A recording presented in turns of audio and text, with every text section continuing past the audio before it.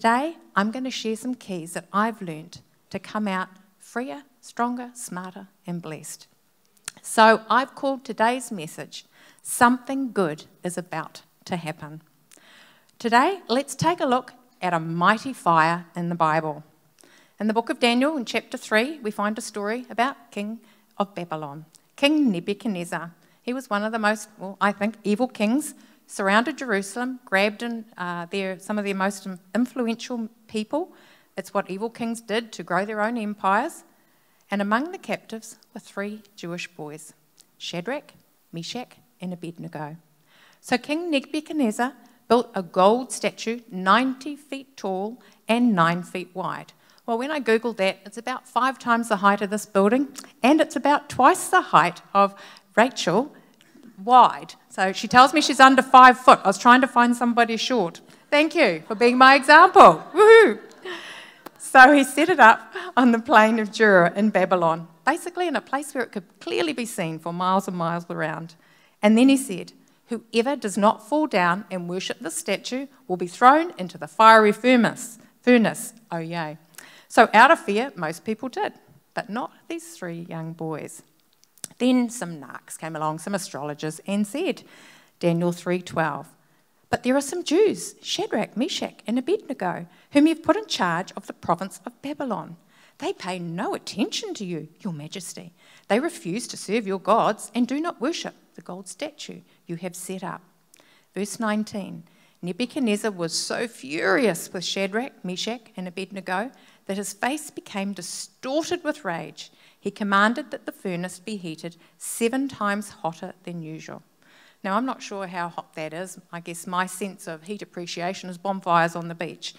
But I did see photos of fires in Australia and California last year. They were pretty fierce. In fact, some of the firefighters lost their lives.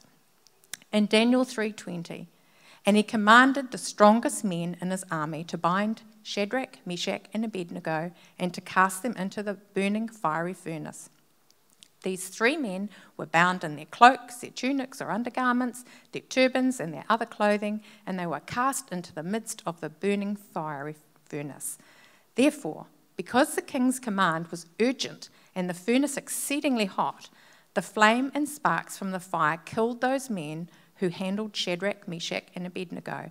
And these 3 men, Shadrach, Meshach, and Abednego, I'm going to get tired of saying those tongue twisters, fell down, bound into the burning fiery furnace. So, Father God, as we begin 2021, Father, I pray for anyone who is going through any type of fire today or in the future. Father, your peace will rule in their hearts and minds, that everyone will leave here today with the knowledge, some understanding, and some implementation keys that will help them to come through their fire triumphant, stronger, and blessed. In Jesus' name. So the first thing I want to prophesy over you is wherever you are today, whatever is going on, something good is about to happen. By the law of averages, I know pretty much here everyone has been through some kind of fire in their life. You're either going through it or there's something coming up in the future. I have, Mitch has, and I've got friends here today who are going through some traumatic things. Mine will be different to yours, but probably with the same heat and intensity. Here's a few. At 2, my mother left home, never came back. I was bullied through primary and intermediate school. What's that, 4 and 8? 4 years, 4 and 8 now. I experienced a stillbirth at 38 weeks. I lost a husband at age 40. I raised 3 teenagers on my own for about 5 years. I've experienced extremely difficult, overwhelming financial debt. I've been publicly slandered by business colleagues. I've been falsely accused and abandoned by close Christian friends. And more recently, Christmas and New Year, I lost both my parents. So I want to share some keys that I've learned from Daniel 3 about going through the fire. The first one is praise God. And thank you this morning, guys. Those songs were really good. I will praise the Lord at all times. I will constantly speak his praises. I know it's going to sound absolutely crazy when you're going through a fire, but what you ought to be doing is praising God that you made it to the fire. From our story, we see there are others who did not make it to the fire. they died at the door. In Daniel 3:20, King Nebuchadnezzar's men, the most mighty men, his strongest soldiers, died as they threw in the 3 Jewish boys. Well, actually, there's some kind of justice. Anyway, they only came closer to the fire. Someone needs to know it's a miracle that you made it here, that you are here today. You made it to the fire. Hi, Letitia, I saw you over there. She's from my work. The king's mighty men, those 3 soldiers, could represent the 3 greatest athletes, maybe, the 3 most popular in school, the 3 top scoring academics. Those that had everything going for them and should have made it. If anybody should have made it, they should have, but they didn't. They died at the door. On the other hand, you are still here. Tell the person next to you, thank God I made it here. I forgot to tell you this was going to be slightly interactive.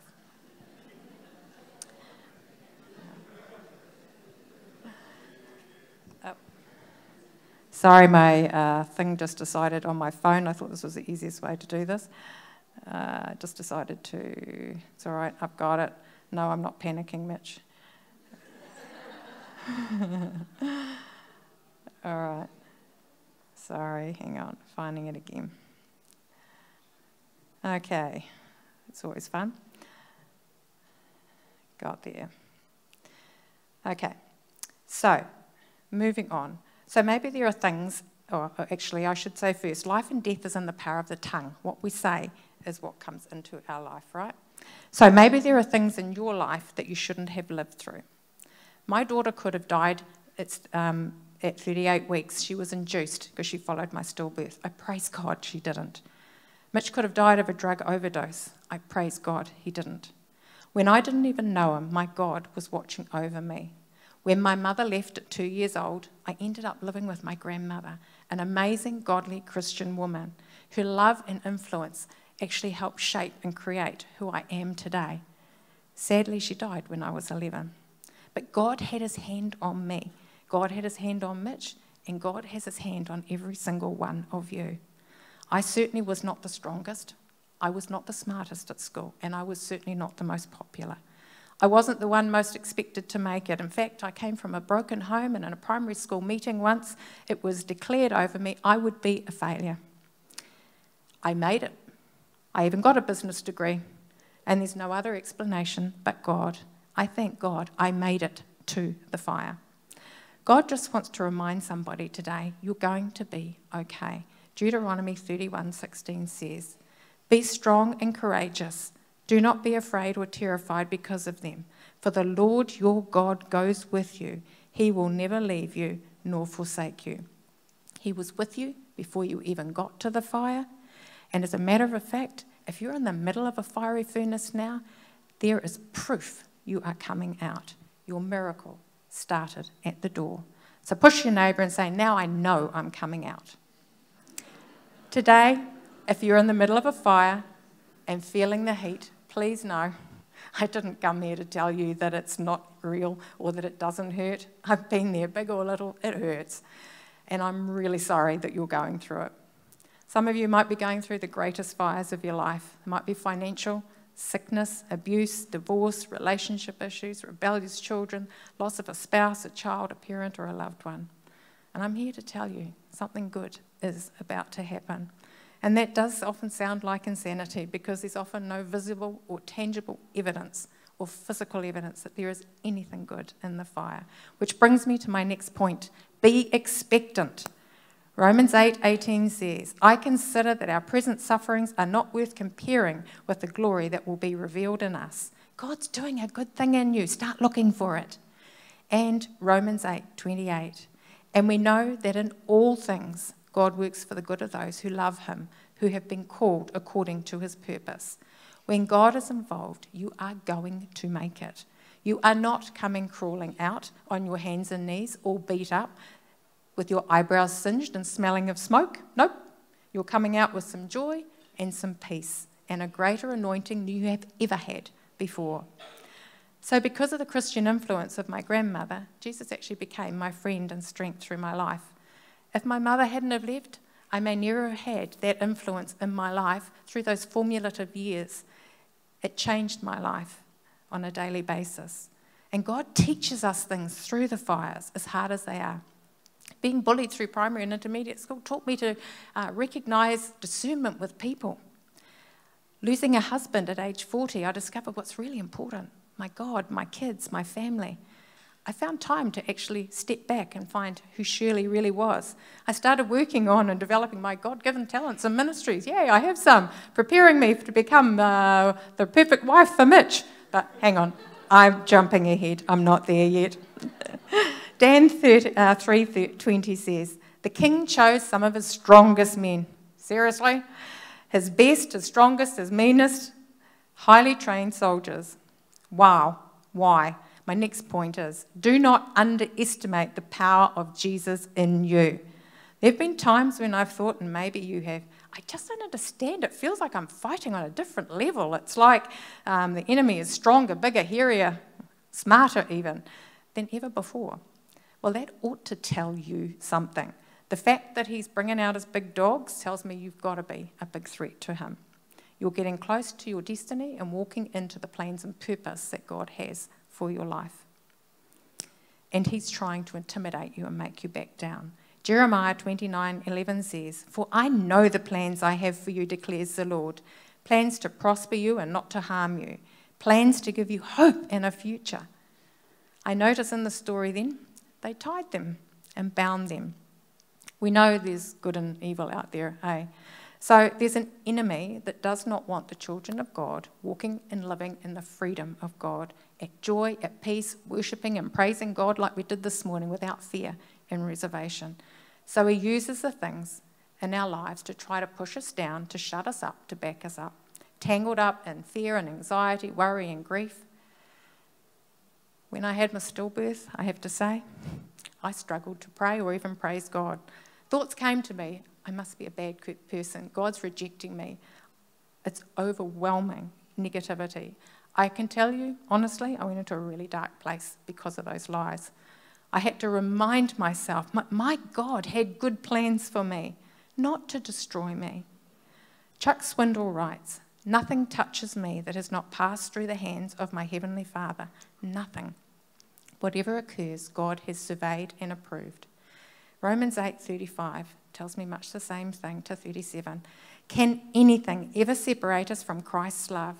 Does it mean he no longer loves us if we have trouble or calamity or are persecuted or hungry or destitute or in danger or threatened with death? As the scripture says, "For your sake we are killed every day. We are being slaughtered like sheep." No, despite all these things, overwhelming victory is ours through Christ who loved us. Through the power of God, apparently, I would come through this and well. I learnt there and then the fastest way up was praising him for who he was and what I had.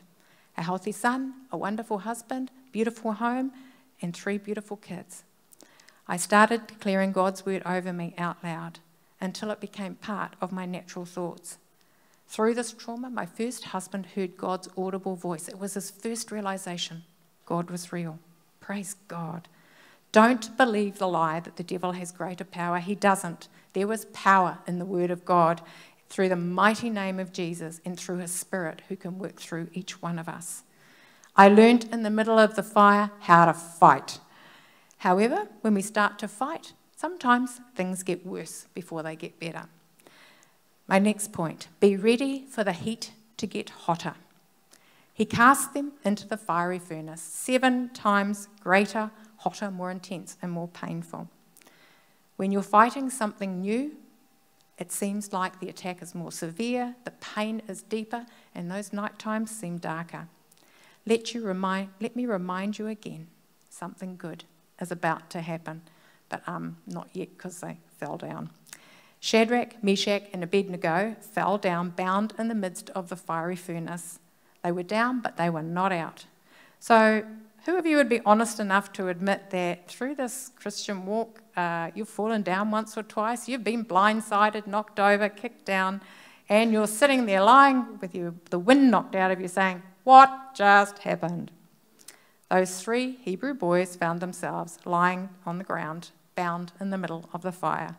I'm so glad the story doesn't end there, because it says that wicked king looked into the furnace and he was amazed, he was astonished, because he expected to see those boys turning into crispy bacon. But instead, we read, verse 25, "Look," Nebuchadnezzar shouted, "I see 4 men unbound walking around in the fire unharmed, and the 4th looks like a god." Which brings me to my next point. Keep your friends close and Jesus closest, before and through the fires. Romans 8:26 tells me, in the same way the Spirit helps us in our weakness. That same power is available to us right now in our humanity that was available to Jesus in his humanity when he was walking here on earth. And wow, guess what? They got back up again. In the fire, Shadrach, Meshach, and Abednego were walking closely with Jesus. He turned up in the middle of their fire, he turned up in the middle of mine, and he will turn up in the middle of yours. And notice those 3 boys went through the whole thing together. Make sure you have your Christian friends around you to stand by you and pray with you. God actually sent me a night watchman once who slept outside my bedroom door to pray for me and to know when I got up. I discovered that my God in the middle of the fires can lift me up, can liberate me in my darkest times. That same God that can shut the lion's mouth so he can't take a bite, breathe through his nose and create a superhighway through the Red Sea. We sang that this morning. That same God will show up in the middle of your fire and he will show you who's boss. And remember that fire was intended to burn up those Hebrew boys, burnt up the ones who threw them in. We once had a business friend, we thought, slander us in a small town. It was really nasty. We got our lawyers involved. We didn't quite know what to do. Unbeknown to us, one of our best clients went and checked on us, testified in a meeting and vindicated us. Praise God for that.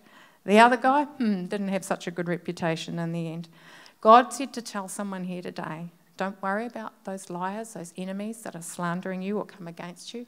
God's going to sort it. You're not going to have to do a thing, say a thing, or lift a hand. Next point, the fire liberated them. The fire burnt off the things that had them bound.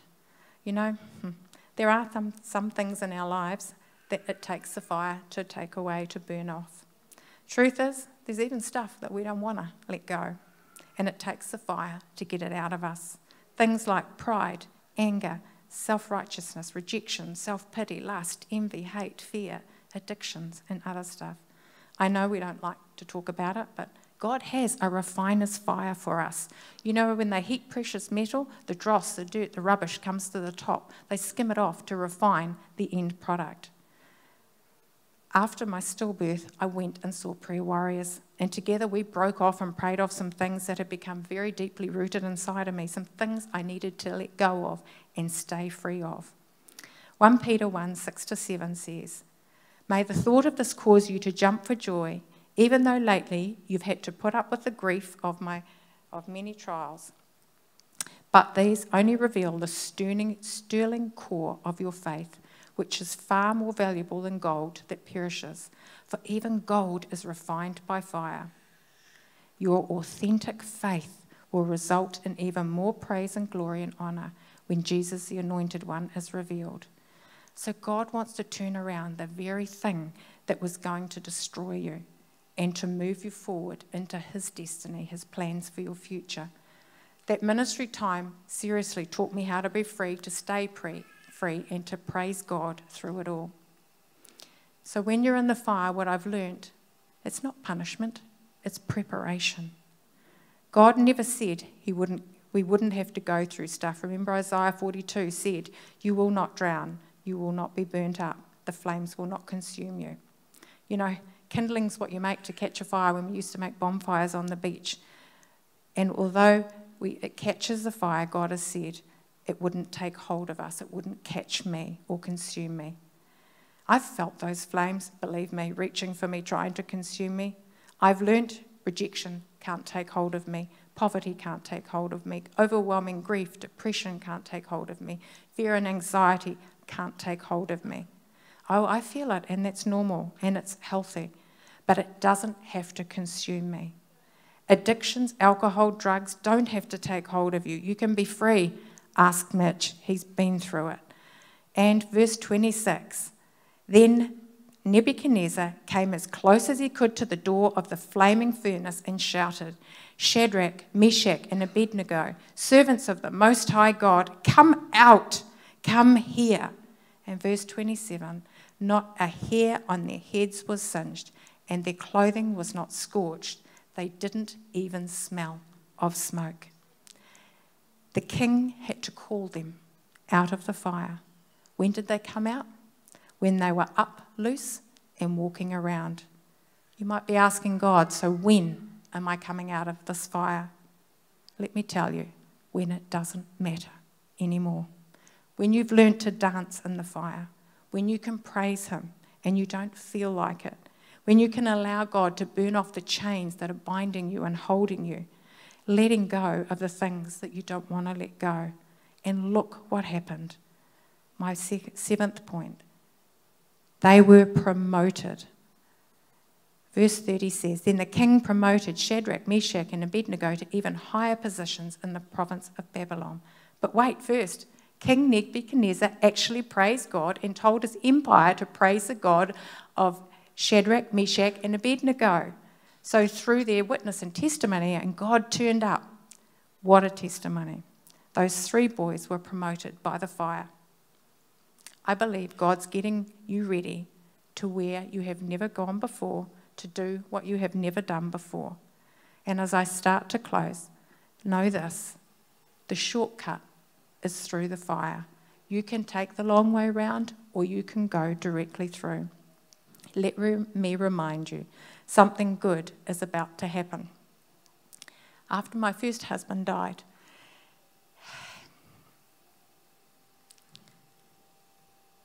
I'm good. I had a couple of quick work promotions in quick succession. I was promoted into senior leadership teams in my church. I sold property, downsized, released some debt.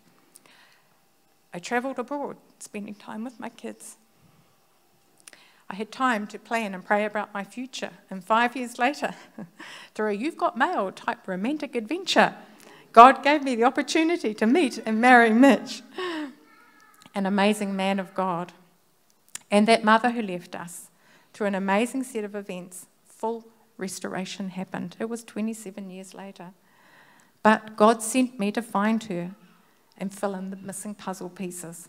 Later, she became a Christian, and God showed her that she should never have left us. And she asked, how can you ever forgive me? I said I already had. I recently had the privilege of praying for her on her bedside on Christmas Day. Sadly, she died on Christmas Day. On the same day that my mother's body was buried deep in the earth, laid to rest, the surgeons reached deep into my daughter's womb and brought new life into this world in the shape of a beautiful granddaughter.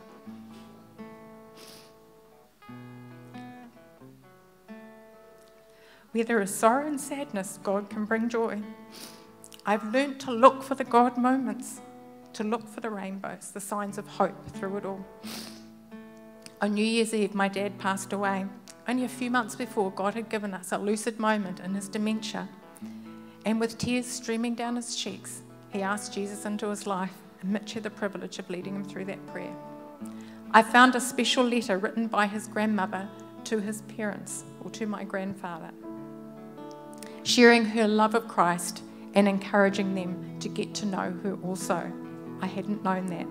When I was putting this message together last year, I had no idea I was going to go through such an intense fire right before sharing this. And God knew, but he wants you to know that this is real. This is not just a good story. This is our reality when we walk with God. Everything I've just shared, I've gone through again. I felt the pain of those losses. And I was so grateful for the joy of a new granddaughter, the videos and photos that came from Melbourne. I chose not to be dragged down into the depths of grief again. And I prayed, God, I need to grieve because that's healthy, but I don't want to go into a place that's not of you. I chose to praise God for my granddaughter, for my friends and family who messaged and called me and sent me flowers. Thank you. I went out of Mitch's new boat and gave God glory for the beautiful place that we live in. and the peace and tranquility of just sitting on the water with Mitch and with my God. I went for walks in the bush in the peace and tranquility. You know, when Jesus made the disciples get in the boat and go across to the other side without him, did he know there was a storm coming? Yes. Why did he send them? Because to learn and grow and stretch their faith. They were terrified. Jesus met them in the middle of a storm, and Peter ended up growing his faith by walking on water. Whatever you're going through, I want you to know I am living testimony, and I can honestly say Jesus will be there in the middle with you. There is always hope, there is always joy, and there is always peace. I want to end by saying, if you don't know this God that I know, we invite you to come up from prayer once we close the service. We would love to introduce you to him. If you feel the desire maybe to commit to a deeper level, we'd love to pray for you for that as well. If you're going through a fire, we really want to pray for you as well. So thank you for listening.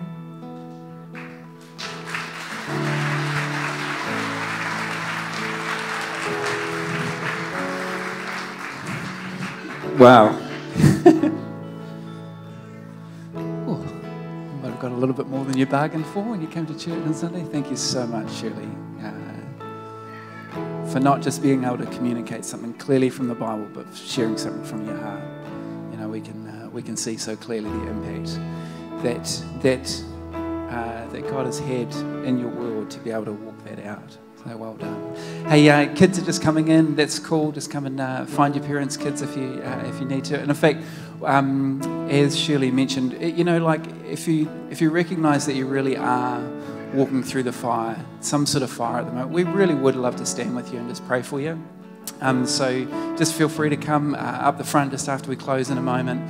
And if we could just have some of our team, some of our leaders and so forth, just come and stand with others and pray with them, that would be really good. I was just struck by one little phrase that Shirley read to us in there from the story, when it said they didn't even smell of smoke. I was thinking about that from two angles. One being the promise that it is. You know, that if you recognise that you're walking through something at the moment, the promise of being able to come out the other side, not even smelling of smoke. You know, just full restoration, full, just, you know, God, just by His Holy Spirit being able to come and restore you fully within your heart to what you're walking through. But also the other angle of it, sometimes we look around church life and we just don't think anybody else is going through stuff. You know, because they've walked through it and they don't smell of smoke, and so you don't necessarily recognise what they've actually walked through. But you are surrounded by people who have walked through tough stuff. You know, we all do from time to time. And just because we're involved in a church, we have God in our lives, doesn't change that. And so we just have a different way of being able to approach life because of it. So I'd love to pray for you, for us all. And then, like I say, if you'd love someone to stand with you, just come forward and we'll pray for you. Hey, just on a practical note, it is raining outside. If you've been in the loop, you would have known that we were about to do a picnic down at Orewa Beach. So we won't do that. I mean, you're welcome to go down and celebrate in the rain if you want to, but what we'll do instead is we'll postpone it to next Sunday. So please pray for some sunshine next week, and if you're here, then we'd love to go and do that together. Come on, why would you stand to your feet? Let me pray for you one more time, and then we'll go and have a great day. In fact, if you just recognise there's something that you're walking through at the moment, why don't you just as some sort of symbol or recognition in your own heart, why don't you just open up a hand or just put your hand on your heart or something like that, just to say, God, I recognise that I'm walking through something at the moment. And if you're not in the middle of something, why don't you think of someone who you know is and be praying for them just as we pray together. Father, we thank you for your grace. God, we thank you for what Shirley has led us through, communicated, spoken to us about this morning, Lord. We thank you for the promise of you being with us. And God, whether it be a fire that we recognise that we ourselves are walking through, or we know someone who is, God, we pray for that promise of your presence with us and with them in the middle of the storm, in the middle of the tough stuff, Lord God. Thank you that your hand is not too short to be able to reach into those moments and minister and bring your heart of compassion and love and strength and grace. We declare again, God, our love of you and our desire to walk through this life with you in the centre. In Jesus' name.